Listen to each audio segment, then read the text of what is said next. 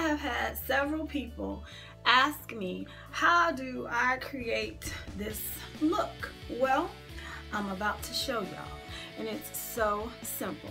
The only things that you guys are going to need is a stretchy type of headband, something that's already sewn together, or if possible you can do a hair tie and just make sure you tighten it so it holds the hair up in this pineapple look that y'all see. And then what you're gonna need is a super long headband or a bandana, some bobby pins, any type of holding gel that you guys like to use, a little toothbrush to get those baby hairs in place, and we'll get started. So I hope you guys enjoyed this video, so here we go. Okay, first things first, I am going to take this headband that's really stretchy and I am going to put this over my hair. Y'all see I'm about to choke, right? So next, I am going to section off an area that I'm going to create a faux bang, and I'm going to clip it so it can stay out of my way. And as you can see, I'm taking that headband and I'm pulling it back up. And now, since the headband is wide, I'm actually going to open the headband up so the width can actually start to capture the hair just on top of my head, as you see me doing.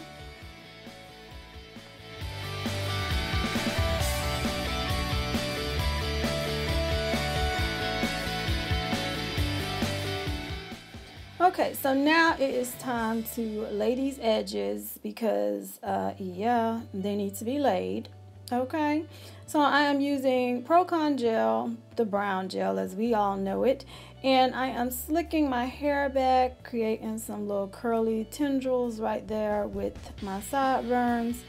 And yes, you want to do this prior to putting your scarf on, just so you don't have like all this extra gel on your scarf.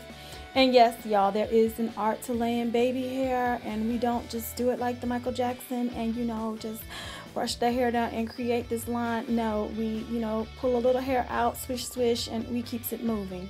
So you take this long scarf and you want to make sure it's even so that the bow can be even as well.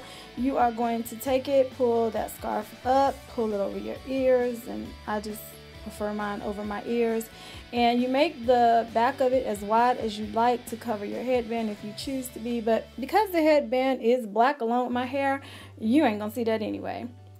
So I'm tying a bow, as y'all can see, and I am looping it around.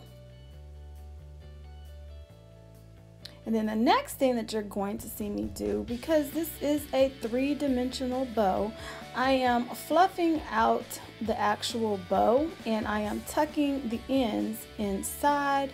Yes, because I'm going for that pinup type of look, and I like my bow to look a little 3D-ish. You feel me?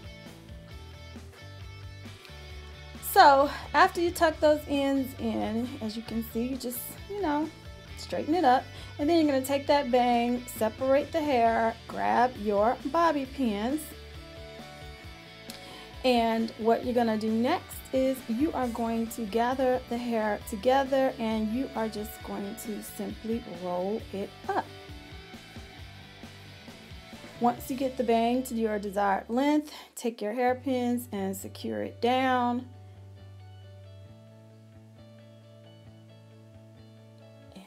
Voila, you have this fab little bang with your old weave, because y'all, my weave is old. Okay, fluff it out, just make little adjustments such as, you know, making sure your baby hairs are still laid. Okay, scarf didn't mess anything up.